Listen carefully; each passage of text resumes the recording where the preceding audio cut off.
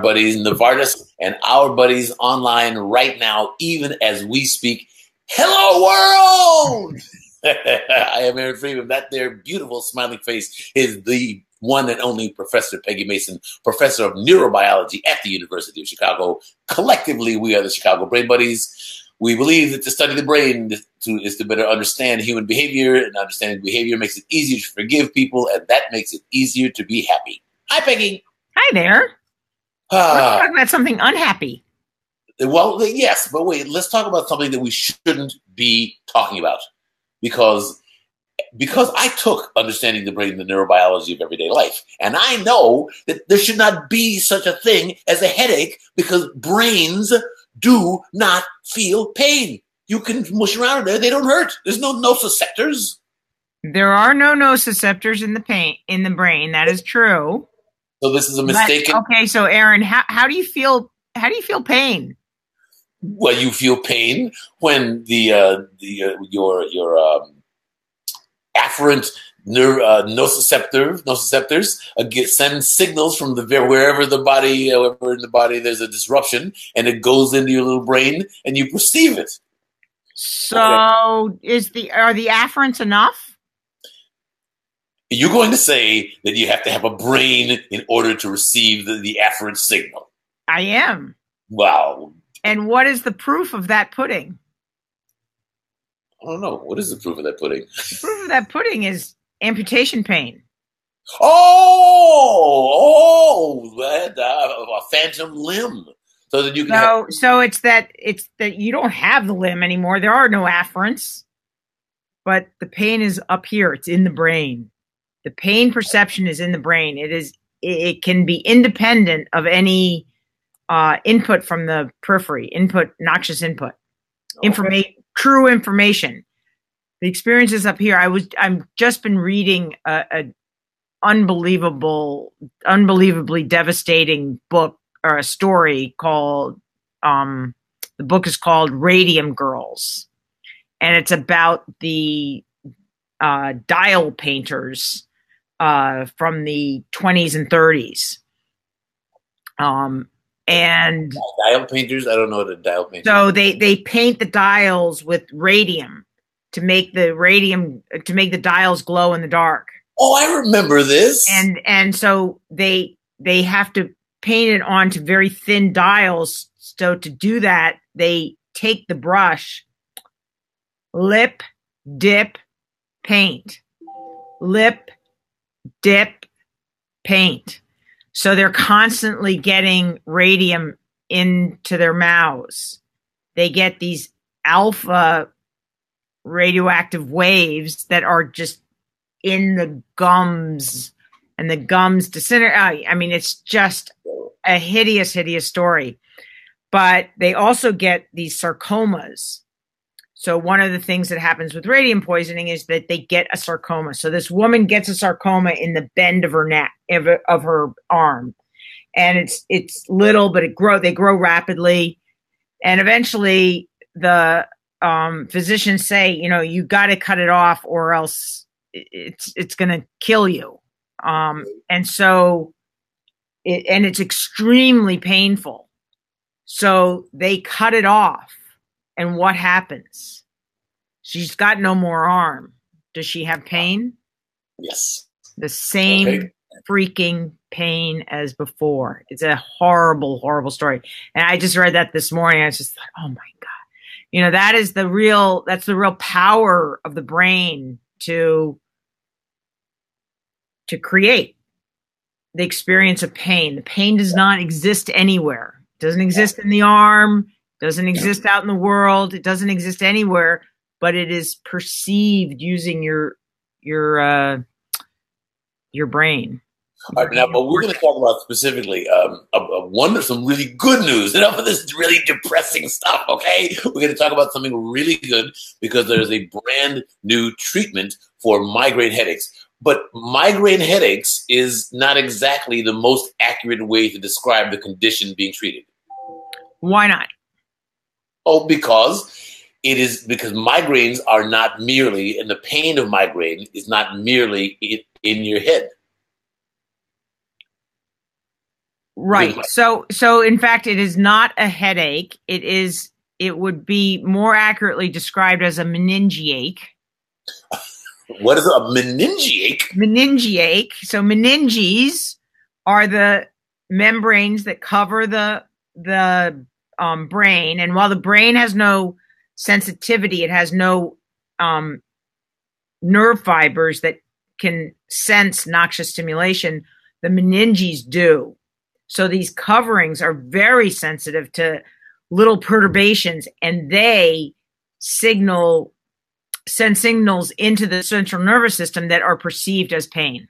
So just briefly, there are 3 layers of meninges. Right. All of them nociceptive. Can any one of them hurt? Probably mostly the pia and the dura. Okay. So there's the pia, the arachnoid, and the dura. It's probably the pia and the dura, the innermost and the outermost that are most sensitive. So when we're talking pain in the head as related to migraine, we're talking about pain in the dura. And there are 2 hypotheses for how that pain is generated. There are 2 hypotheses for what is going on in migraine. So first of all, what's the difference between migraine and a headache? So as many of you may know, migraine is something that is accompanied by nausea. A lot of people, they'll block off the window because they don't like the light. That's called photophobia. They're phobic about the light. The light is uncomfortable to them. They're inactive. They go to sleep. And, one of the open questions is, if you get the nausea and the photophobia, but you don't, and you want to go to bed, is that a migraine? Even if you don't have a splitting headache? Right. And that's one of the interesting questions. My hunch is yes, that is a migraine. That the headache is a common symptom, but not a required symptom. Okay. So in 1948, Wolf proposed that migraines stem from vasodilation, that the cerebral blood vessels were being stretched, and that was what caused the pain eventually. That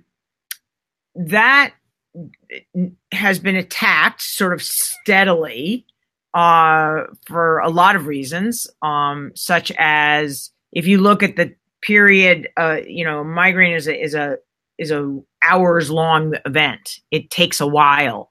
And the period that is associated with pain, sometimes blood flow is either normal or even lower, suggesting that the blood vessels may be constricted.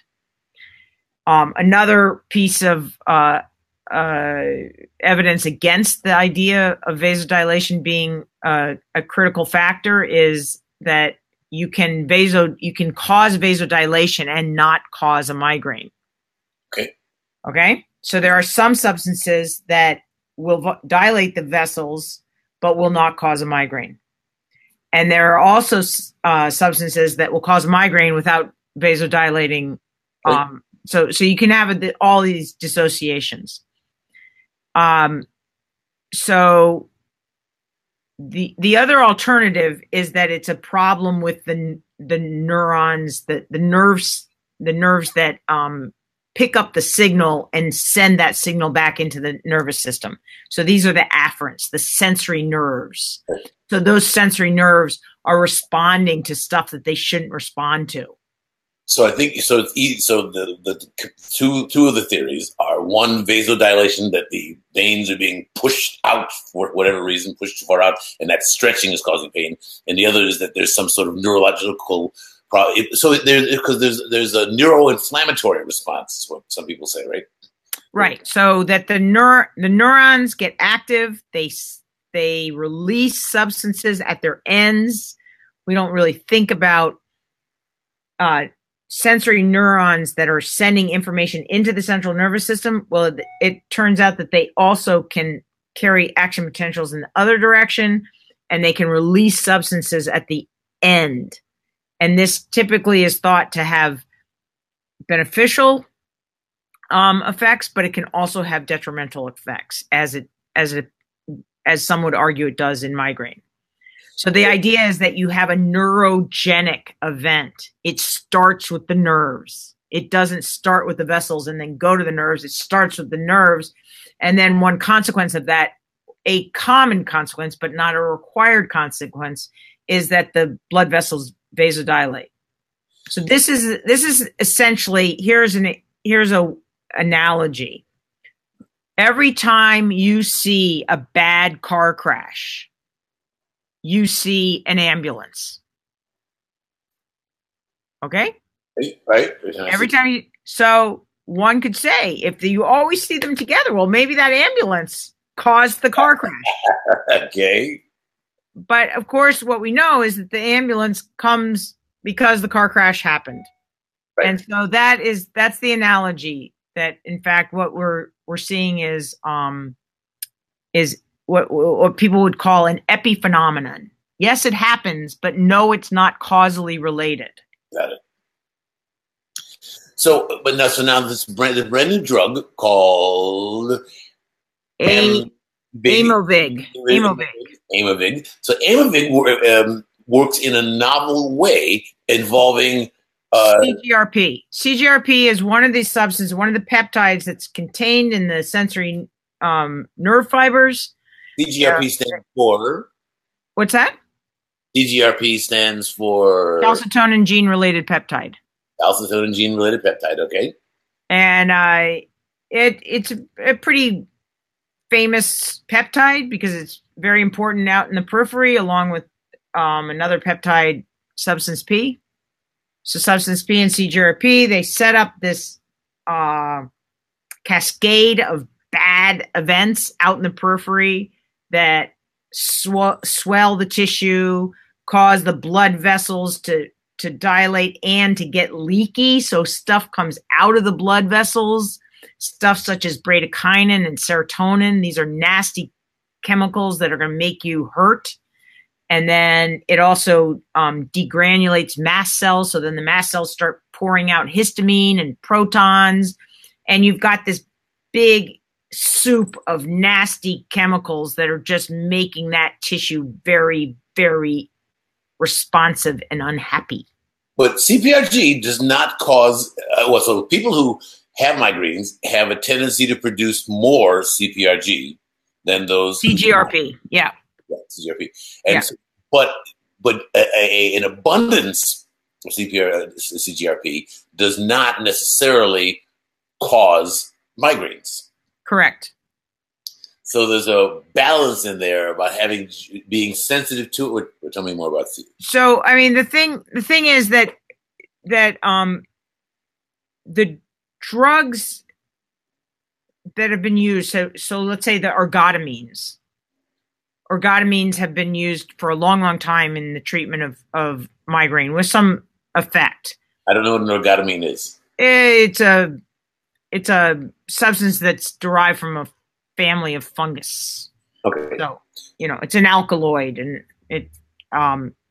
it's very effective. Okay. In treating migraine. Or it was the standard of migraine treatment for a long, long time. And did it cause, my understanding is that the problem with some of the earlier migraine treatments was that they were not well tolerated, liver troubles. Is that true? Because what happens is that the old ones were aimed at the vascular system. So they tried to constrict the blood vessels. Believing that the vasodilation was the problem. So they tried to constrict the blood vessels. What happens if you constrict the blood vessels? Your body gets less blood?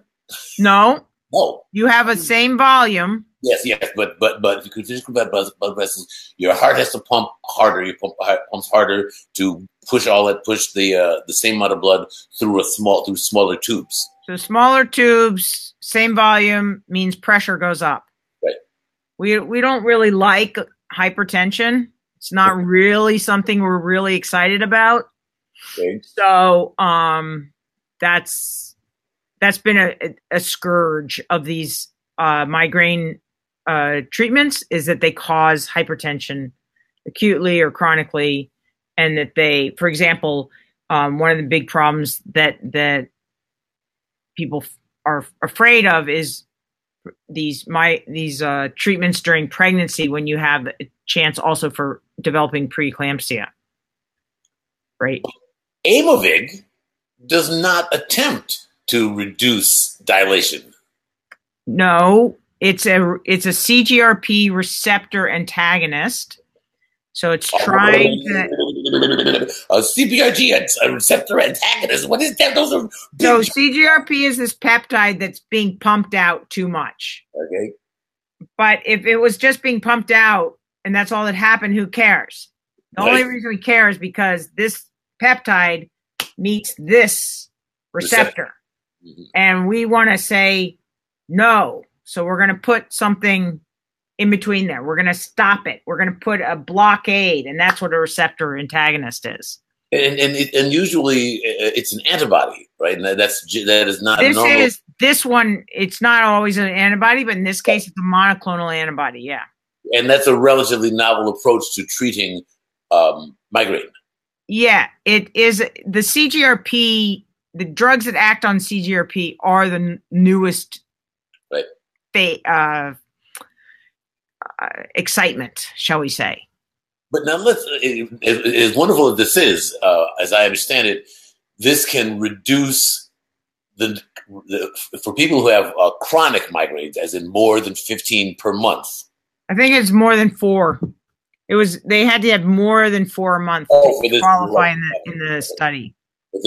So this can reduce the number of migraines by 50% in 50% of the patients, which is not mass. But I suppose if you are one of those people having 15, 20 a month, or even 4 a month, having half the and presumably you're using it on patients that are not responding to the cheaper drugs.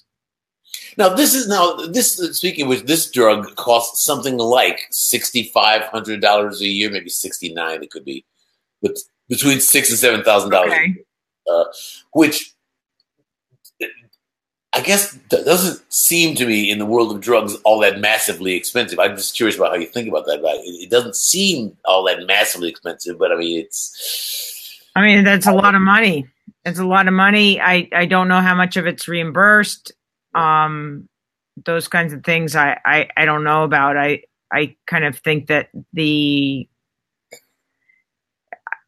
it's also notable that these studies are done by people that are contracted by the companies. Okay. So let me give you $1 million.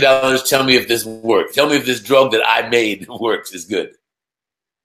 But one of the other things I thought, in my understanding, is that it is not known exactly how why this all works, why blocking the CPRG receptors works. Well, so the argument is that it works because these nociceptors, these sensory nerve fibers, and it should be said that within the cranium, you don't have nerve fibers that are hooked up to central neurons that will say, oh, you just tickled my skull, or you just blew on my pia, or that you just cooled or warmed my dura. No, you get one output. Whatever you put into it, the output is stop it. Pain. And so these fibers, they're called nociceptors. They respond to things that shouldn't be there, injurious things. I mean, some of it is just a tickle, but you shouldn't be tickling inside of somebody's skull. Okay, so anything that it responds to is almost by definition injurious. And what happens in migraine, what appears to happen in migraine, is that the sensitivity of these sensory neurons is increased. So now instead of taking, I have to push like this to get it to be activated. Now all I have to do is this. And so I guess you didn't see that. So instead of pushing down far, you just have to push a little bit. And so one of the things that Rami Burstein did this a while ago, he showed that if you put inflammatory soup on on a dura, that the sensory nerve fibers will now respond to the mechanical stimulation that's produced by the pulse in the blood vessels. Really? The blood vessels are doing this, right, with every heartbeat. Right. And now in a migrainous rat, that is now enough to excite the nociceptors.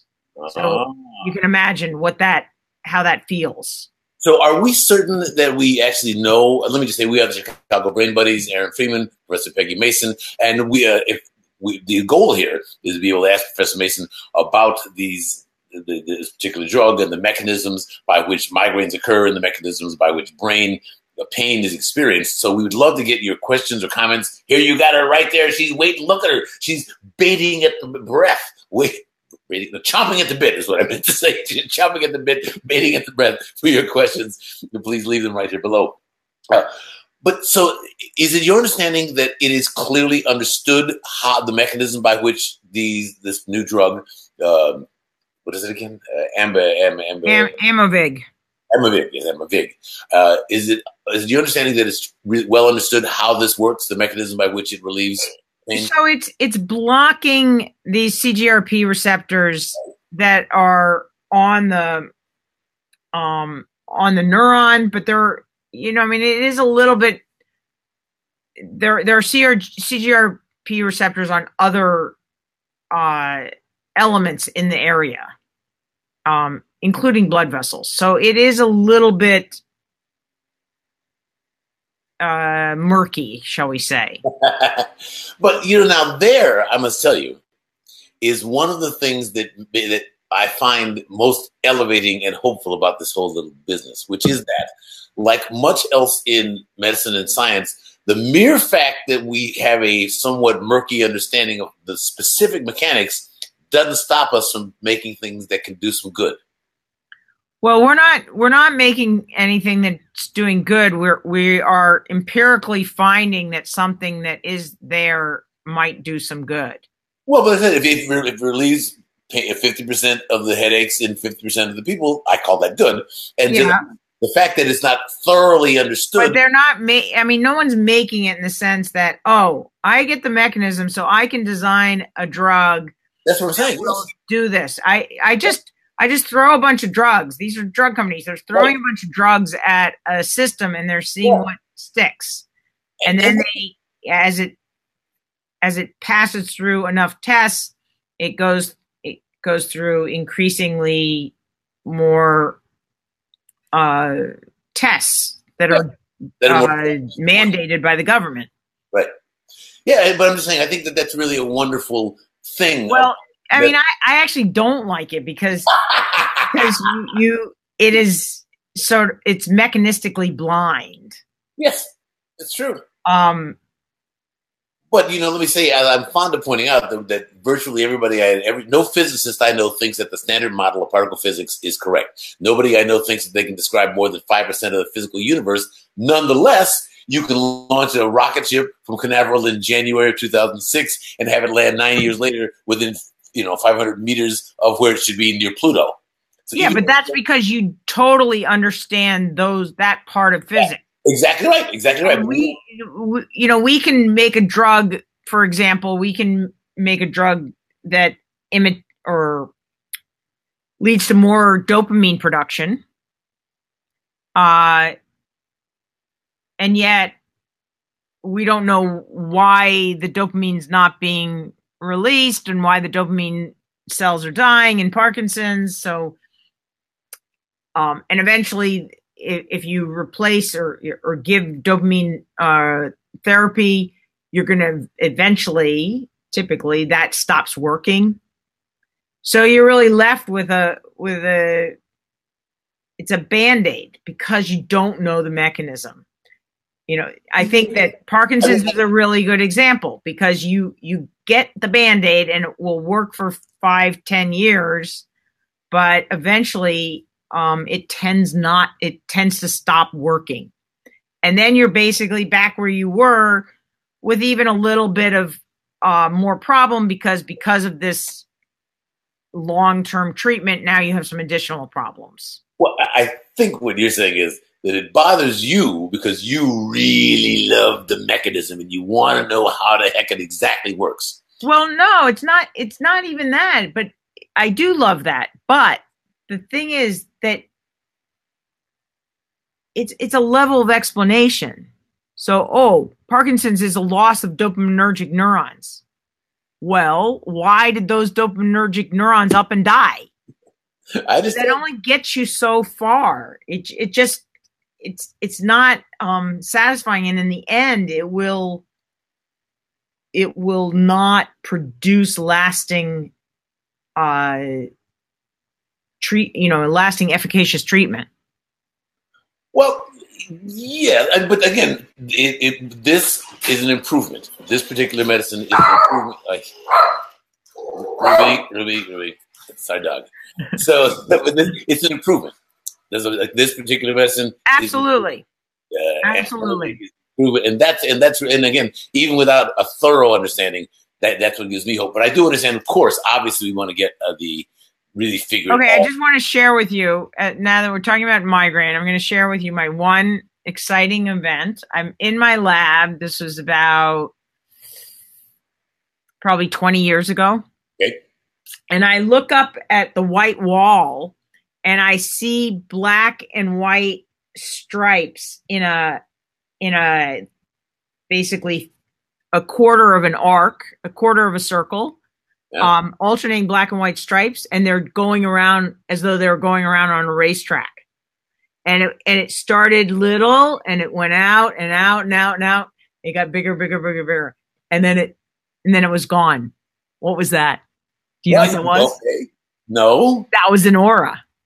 Oh, really? That was an aura, and I never had a headache. And I just was so happy because I had an aura, and I didn't even have to pay for it.